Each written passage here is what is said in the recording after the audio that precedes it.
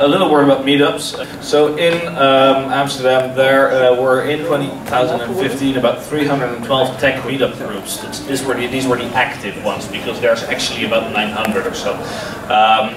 So these groups in 2015 organized 1,310 events, to which 51,500 yes RSVPs have resulted. So that's about 39.27 per event, which makes this one an outlier on the right side of that.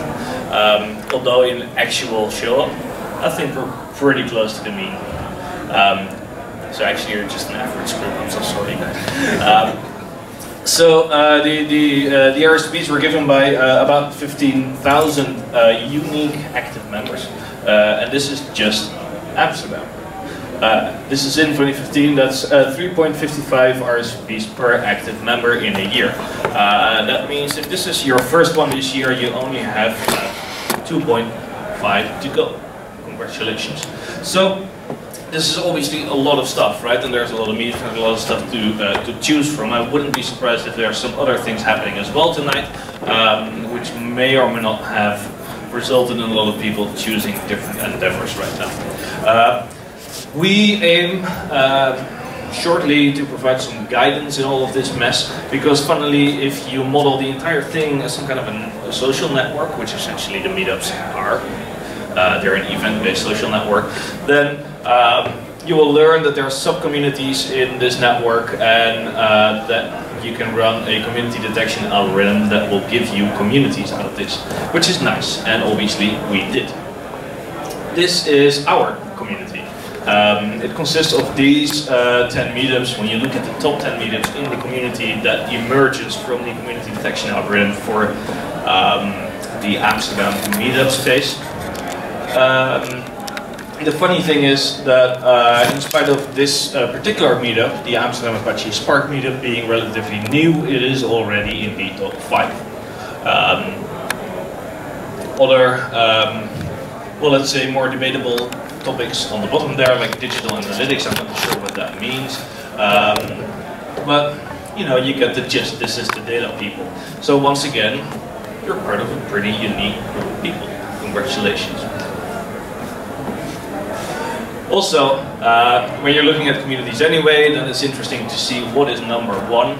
So this is the #1 meetup community in Amsterdam. I'm so sorry, it has to do with startups and innovation and these kinds of things. Obviously, this I don't understand. We don't innovate, we're not a startup, right? However, it involves drinking, it involves hacking and founding, and it involves innovation and boot camps. Silicon as well. Oh, silicon, right. I love silicon. Look, right here. What are you laughing at? So, this is nice, and when we do that community detection, we can, per community, look at activity and also trends of activity. I'm not going to actually name all of those, but you see the one that went up really quickly and then kind of, you know, got back down again. That's like a real hype cycle kind of thing. Yeah, that's mobile app development. Then obviously all of these meetups have descriptions, and these descriptions allow for some text mining. We can do interesting things with that. So this is like some kind of more or less semantically linked network of topics and subjects that appear in these different texts, and we combine them all together, and we lay out the network using distances that come from a word-to-fact model that was trained on the entire set of English language meetup descriptions for Amsterdam and beyond. And then the yellow things are communities, and you can see that communities have their own little topics that they talk about, but then some communities have topics that link them. So for example, right here you see this group, which is the big data science guys with machine learning and all of that. But they also have Hadoop and Cassandra and HBase in the middle. And then over there, that's Scala, functional languages, but also scalable systems. And those communities are kind of connected through these different topics. So this is really nice. So we figured, let's build a somewhat accessible publication out of this. So it's not a paper, but it's more like a website that your managers can browse and view to see which technologies are hot right now. We'll be releasing that soon.